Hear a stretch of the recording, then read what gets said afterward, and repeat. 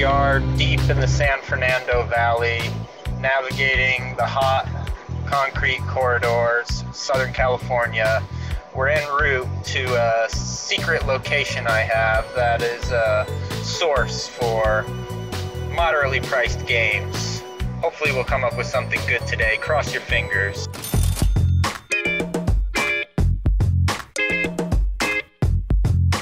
Yeah, over here is where they keep some big ticket items. They keep them locked up in this cage. It's kind of hard to see through, hard to see what's inside. You gotta search around what's here today, if there's anything worth it. I think there's a PS3 under there.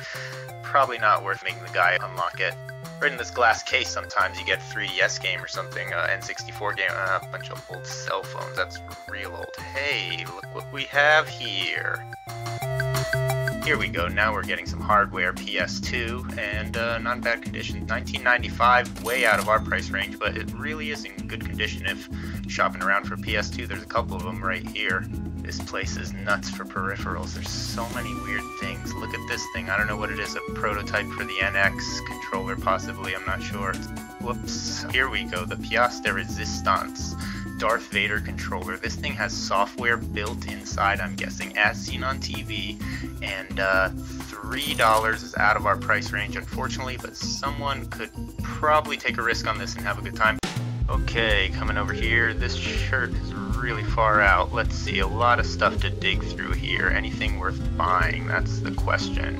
Got Math Blaster. Man, software used to teach us, give us an education. Something over here, and Warhammer Online, $4.95, a little too pricey. Okay, here's a bargain. Driver. Before GTA 3, this was the premier way you could lead police on a high-speed chase and not end up in jail in real life.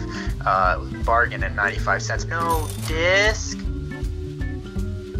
No disc. Let's see, gotta be something else around here. What do we got? Backyard basketball feature pros as kids, child versions of pros. You can play a whole season. This could get really addictive. Pet resort. I hate games with pets in them, although I love resorts. A resort, I could really, your resort is now open. Man, I could really get into the escapism of this right now. I could RP it, $1.95. Oh, look at that fish. This could be fun. Okay, random pick, random pick, random pick. Let's get something good here. Here we are. Roll the dice. Mall Tycoon 2. I am so there for this. Build the ultimate mega mall. This could be so cool. It looks like it might suck. Okay, I've got a good feeling about this. So what we ended up going with here, ladies and gentlemen, first of all, a game I really never expected myself to be playing. Usually this kind of thing turns my stomach. Paws and Claws Pet Resort, okay? One reason we got this was because it's marked as $1.95, and that was within our budget of $2. However, you'll notice this tag is blue, and if you paid attention when we were entering the store, you'll have noticed the daily special included blue tag items, which means it's basically $1. It's going to round down, 95 cents, whichever. So the escapism of going to a peaceful resort appealed to me, so we went all in. And the other one we purchased today was Mall Tycoon 2, okay? Okay, a game like this really appeals to me. I mean, I like malls, I like games where you get to build things, I like simulations. So if this is pulled off decently, it could be a real blast. So we decided to take a risk on this one. It wasn't marked with a price. When we got to the register, the cashier was giving us a little bit of trouble. She said they can't sell items that aren't marked. I said, please just give it to me for whatever you can. She looked at it, she gave it to me for $1. So that came within our budget. Okay, Mall Tycoon 2. So they drop you off here in this sort of suburban wasteland. And here you are on a vacant lot, and it starts off sort of SimCity 2000 style, where it's just sort of drag and drop and paint, and you add stores, and you can customize them to a certain extent, you know, track all the stats of your shoppers. Here's where the key is: you hire staff, and you have to research new abilities, and that unlocks new things you can build, okay? And here's the game changer, first person mode, okay? You can track shoppers or employees and go into first person mode, then you're sort of on an on-rails first person view of your mall, and sort of reminds me of the old Windows screensaver. And so here's some of the different customizations you can do, and you can chart, you know, what kind of shopping goes on. You can do promotions on radio, television, and here's how all the spending is. So, you know, it's your sort of medium light simulation type game. And once again, the game changer is you then get to walk around your mall. They don't have ceilings for some reason. I never got to build a second floor. You can kind of look around, change your isometric view a little bit, rotate it around, but it's best to just keep it how it is.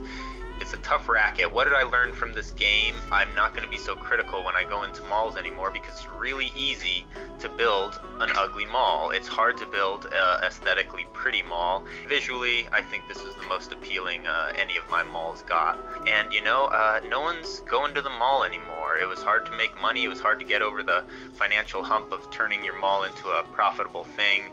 Godfrey's, my most profitable mall, was only making about $88 a month. But fairly entertaining for 95 cents, I'll tell you that much. Okay, so Pet Resort. I think I misinterpreted what this game was going to be about when I saw the title. I thought I was going to be in the role of a pet at a resort, enjoying various resort-like activities. In reality, I'm sort of this child owner of this pet hotel out in the country here. People are just dropping off their pets for me to take care of, okay?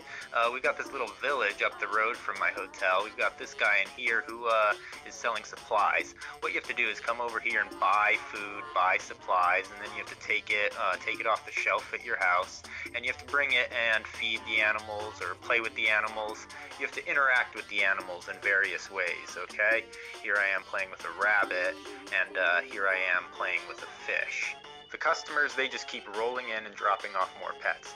The game has all sorts of interesting graphical oddities happening, which I really love. I always enjoy this. I think it gives it a lot of personality. I really like that part of the game. Here's the game changer. You get to ride freely. You can ride your horse in a pasture, and although it's an enclosed area, you can jump over streams, jump over gates, and this is probably the closest to what I was expecting this game to be. And this is pretty relaxing, you know. Is it worth $1? I'd say yeah. So while both games turned out to be pretty entertaining for the price I paid, ultimately I need to keep the cash flow going. So I went to my guy to see what kind of profit I could turn around. What can you tell me about this game? This is the second in the Mall Tycoon series, considered the best of the bunch. The cover art here is unique, as you can see. This guy's got a two-tone mohawk, which is strange because you don't see guys with mohawks in malls all that often. eBay values this at around $4. Okay. Street value, and what I'm going to give you today is $2. $2. Is there any way you could go closer to $2.50? $2 is the best I can do. I got to sell it. I got to make a profit. I got overhead. All right, look, I paid $1 for it. We're making 100% profit. Ultimately, these are the kind of deals I'm trying to close. I'm going to take the money on this one. All right, and what about this one? Paws and Claws Pet Resort. It commands a very high price for being unremarkable and forgettable. eBay's got this PC version at $9, much higher than the DS version. Great. I'll take it off your hands for $4.50. $4.50, what can I say? I'm almost multiplying my money by 5. I paid 95 cents for it. I'm going to take the money and run.